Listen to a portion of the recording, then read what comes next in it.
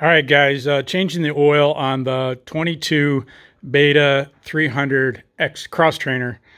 So the oil recommended is liquid moly 1050, and so I got 4 liters of that. They go by liters. The volume in this 300cc Xtrainer, you can see this is a Beta Xtrainer 300.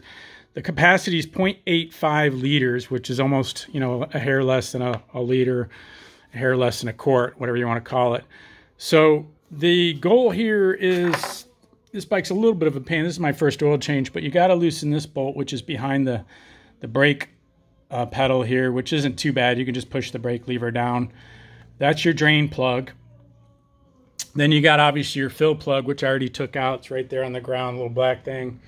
And then you've got your oil check plug. You can see it, it's on this rounded section here, this one. So apparently you're supposed to fill it up until that oozes out, but you're also supposed to measure it, the 0.85 liters. Now remember, it's tough to drain all the oil out, so I'm gonna go slow on adding oil, and I'm probably gonna, go a little bit by this mark here. But we'll kind of double check it, measure it, and check the drain plug.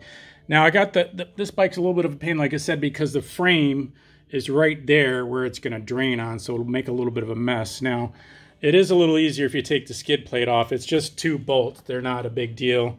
So I got the skid plate off just so it doesn't catch oil and make a mess. And then the other little trick that I do sometimes, if you can see this, I've tied the handlebar to that shelf there. And what I'm going to do is just tip the bike over like this, gently.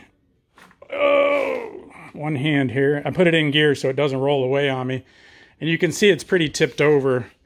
So that strap there, you can do it with a strap or lean it on a bucket, whichever. But I'm doing the main work while it's upright on the kickstand, and then I'll tip it over to drain it, and hopefully it'll miss the frame a little bit more, drain a little faster, and we'll be good to go. So just make sure you don't pull your shelf unit down, which mine's screwed into the corner, so it should be okay.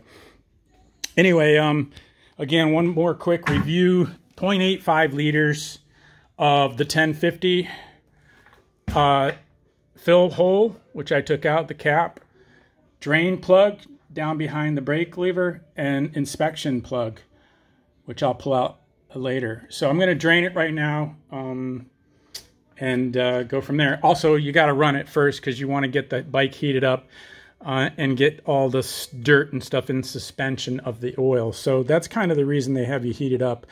One of the other reasons is that now you have oil up in the bike. Like, it'd been sitting for 2 weeks, all the oil had drained out.